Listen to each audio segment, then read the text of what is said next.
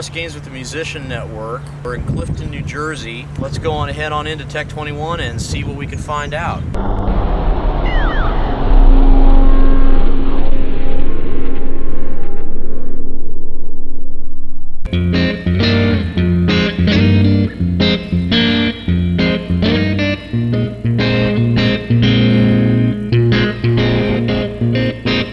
We're standing here with Andrew, the President and CEO of Tech 21. Andrew, how are you doing this morning? Hey, how are you? Very good. We very much appreciate having a chance to meet with you today.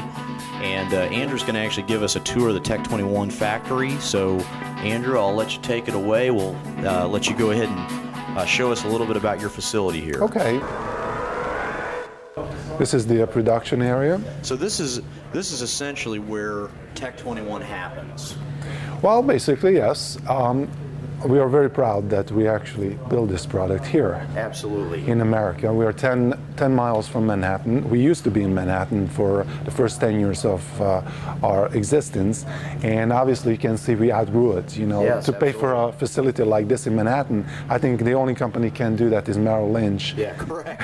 That's right. Nevertheless, you can see this one is bass drivers being prepared for production. Putting the jacks first, and then we put in the PC boards, then we test it.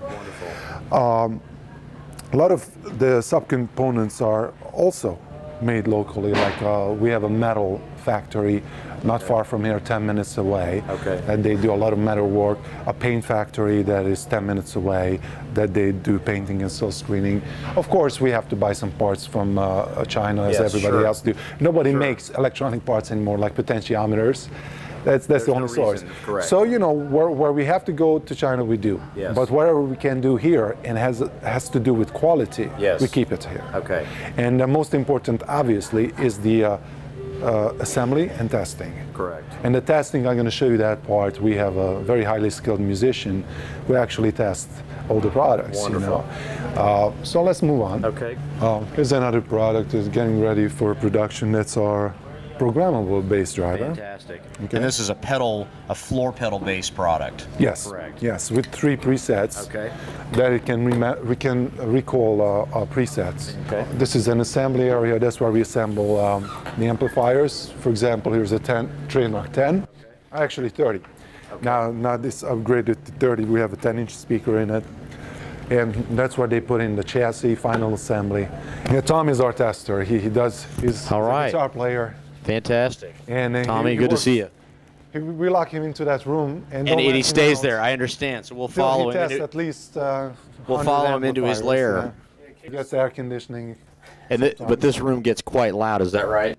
Actually, he's supposed to play a lot of them, like not that loud, because sometimes like a resonant problem at a lower volume. Exactly, and that's most of the problems we have. Like a cabinet has a loose screw or something, and he plays through, and he finds the problem, and fixes it. Or if it's beyond repair, then like kicks it back to them to replace the cabinet or do something about it. Or as I said, sometimes the speaker is faulty. Yes. There could be a problem with the speaker, and that's why we really want to have somebody who has a skilled ear to find those things, because maybe an average person wouldn't hear that. It's like, oh, I hear the guitar coming through, and that's good enough. Yes, it's not for us. Okay. Not for us, yeah.